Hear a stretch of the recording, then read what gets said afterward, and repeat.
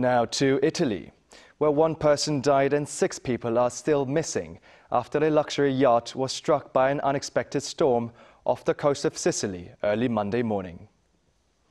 A search operation is continuing for those missing, including British tech tycoon Mike Lynch and his 18-year-old daughter.